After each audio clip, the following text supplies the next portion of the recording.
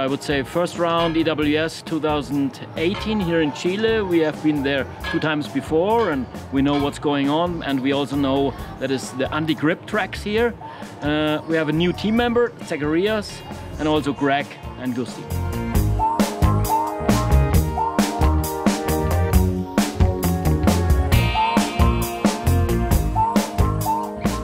And yeah, tracks are gnarly, long, rough, loose, dusty.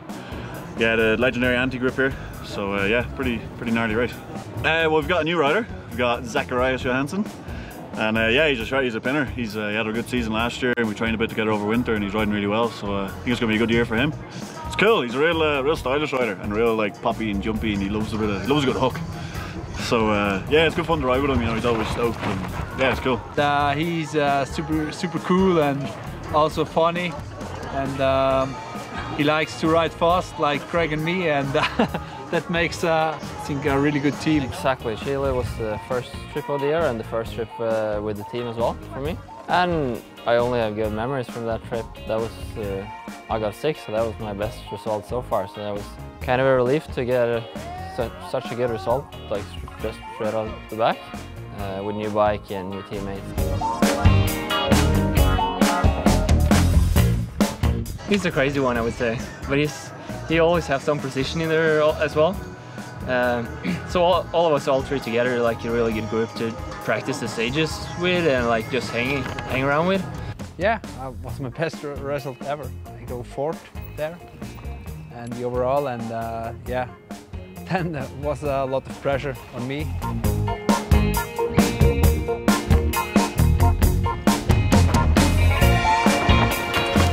Yeah, I would say for the first race, really good. First is the team podium. The Actionteam was together with GT Factory on first place, so that's really good. And then Zacharias on 6th place overall, also great. Best result in EWS for him. Big surprise is that Gusti Wildhaber is leading the team now at the 4th place overall here. What is an amazing result for him.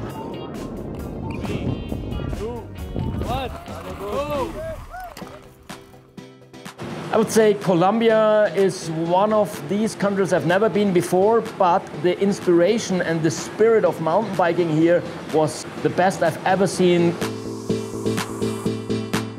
Mission 50 was that I raced to my 50th birthday, my first EWS race. It was the hardest thing I've ever done.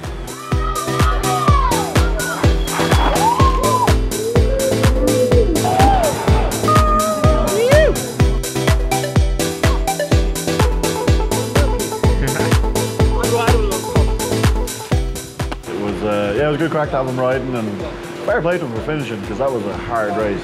But yeah, it was a good crack. He got an overtake on me as well on one of the stages. I thought I was the big dog going past him, and then just ran off track, and Klaus just trickled on by.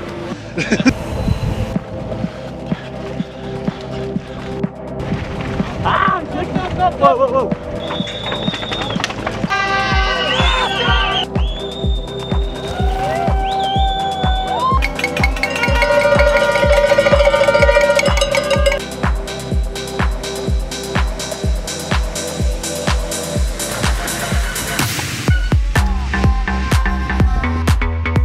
My race was okay. I was enjoying the first stages, and then I had a mechanical. So I ended up running all the way up to 5. Tough race for me, but I just wanted to keep on going and try to get a few points. Yeah, happy with the results. The race was far from smooth. I had some mechanicals, some crashes, and it was just so chaotic. Like, so much happened in the races. But yeah, that was a good day out.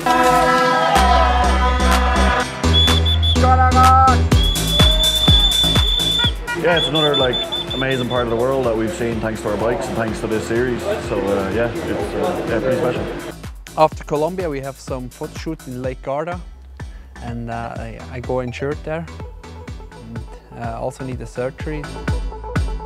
So after the first 2 rounds in Chile and Colombia, I was basically just at home, and a friend from back home, Matt Walker, approached me and said, oh, the Cube team could be interested, and flew to Europe and then got my bike, and a day before the race in France, and then yes, got helped out by the team, so it was real good. Yeah, this week we've just picked up Cole Lucas from New Zealand. I've known the kid for a while now, and sort of Cube Action Team's been lacking a junior this year, so class sort of jumped on the opportunity when it popped up. Yeah, great to have him on board. He's a good lad, good rider. He was flying at the start of the season and he had a good one this weekend as well. So yeah, it was cool to have him around now. So it's really cool to have a new rider and have a younger U21 rider as well. It's quite a unique area for riding actually. It's really rocky trails for the most part, but then some of them are quite the opposite to that. Like stage 2 was mostly dirt and actually quite loamy, so like 2 compared to 3 was a total contrast. 3 was probably 100% rock. It was hard to find a good rhythm though, and hard to feel if you were up to speed or not, but yeah, I actually really enjoyed the tracks here.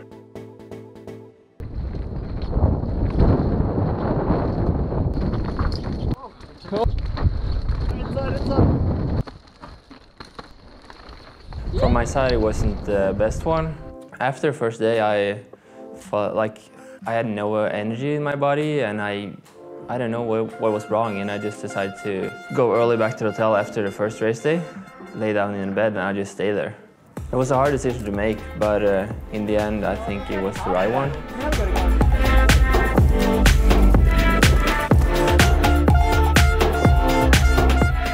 Yeah, my race was up and down really. Felt great on the bike. Bike felt amazing. We're on the new bike now, and yeah, really feeling good on it. Just struggled to put it together on the day really. Just making too many mistakes, and you know, either going too slow or going too far past the edge. And on these trails, when they're so slippery and technical, there's a really fine line between, you know, being too slow and crashing. And yeah, I just struggled to find that balance. Yeah, so next up we have a race between Austria and Slovenia. Yeah, gonna be really cool. Looking forward to a new venue. Yeah, trails here were tough in every way really. Technical, physical, just really challenging.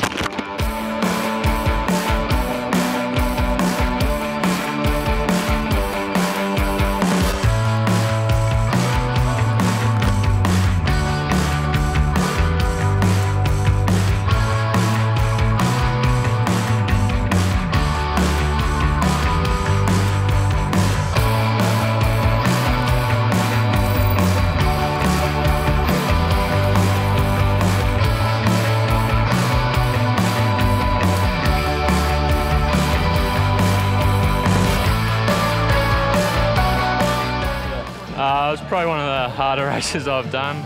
The liaisons are real long, but the tracks were real good. Enjoyed day 2, a bit more than day 1, but just rode a bit too conservative. But all the tracks were sick, and riding is real good, so it was awesome. Looked down, tape in my rotor and in my cassette, and then had a couple of big crashes because it just couldn't slow down, but hey, it's enduro, right?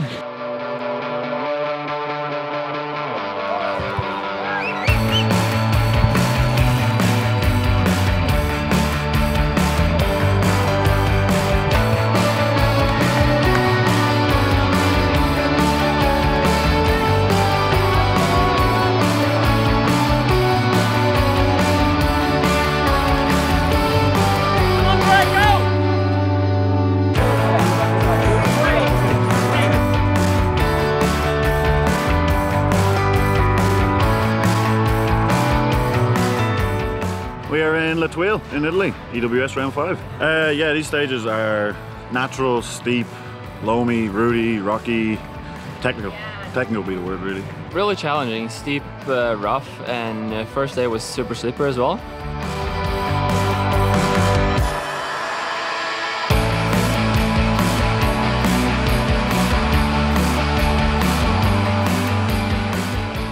Yeah, we are here in the high Alpen side and needs a lot of energy.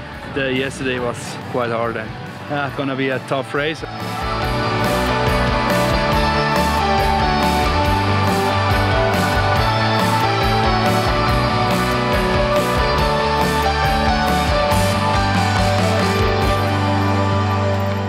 Yeah, your classic enduro day really.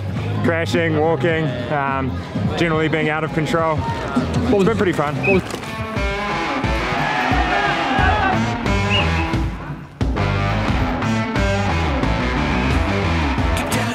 Hurt my shoulder a little bit on stage 1 and knocked my eye, as you can see, so rough start to the day. Where I'm lying in the ranking is super tight with the times, so just gonna go up and try to end the day strong, hopefully. And in the morning when it turns to light, you gotta crowd and walk, then run again. You gotta crowd and walk, then run again. You gotta crowd and walk, then run again. You gotta crowd and walk, then run again. You gotta crowd and walk, then run again. And I wanted to feel the fire that's keeping me alive. It was yeah, one of the most physical races we've probably done, but there was almost no pedaling in the stages. Like, it was just physical on the entire body, just riding your bike down big steep mountains for a long time. It was yeah, it was really tough. You gotta crowd and walk, then run again. Hello sports fans, welcome to beautiful Whistler. Across the line, you gotta run from morning to midnight. I had the feeling that you wanted more. Yeah, the tracks are, they're varied. Like, there's such a big mix, you know. You've got your smooth bike park stuff to your gnarly, wild, natural, raw stuff outside the park. It's keeping me alive.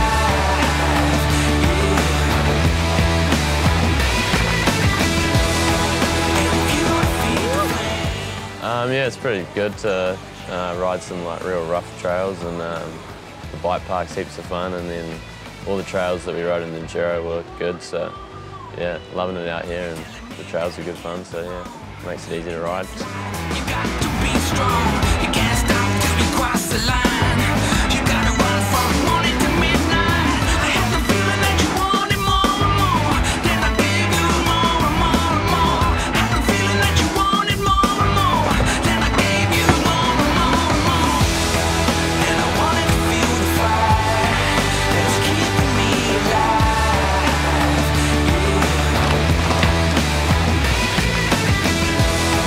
And if you feed the flames, ain't ever gonna change.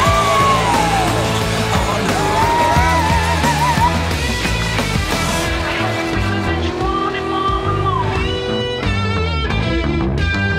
Had the feeling that you wanted more and more. Yeah, the race didn't go too badly. Started off the day a little bit slow, but then got going a little bit better towards the end, and managed to pull back a bit of time on the last stage, so yeah, it was pretty stoked. I've been finishing like 4th and 5th a little bit, so it's a bit frustrating when you're just missing out, so yeah, it's definitely good to be back on the podium.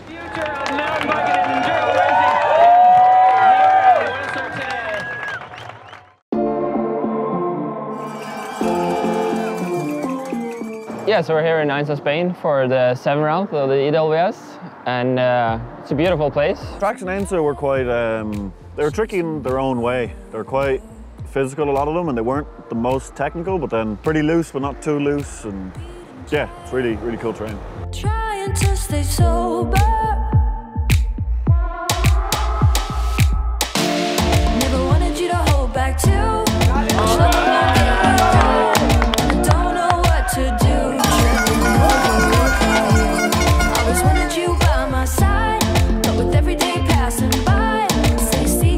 Shall find, can't get you off of my mind. Run around, run around, run around. Go wild, go wild, go wild. I'm running up, get a little closer. Yeah, we had a little battle. I think I beat him with like 3 seconds or something. So I ended up in 9th and he was 10th. So yeah, I'm just, I wouldn't really matter if he beat me. I just stoked that both of us are back in the top 10 and really happy with that.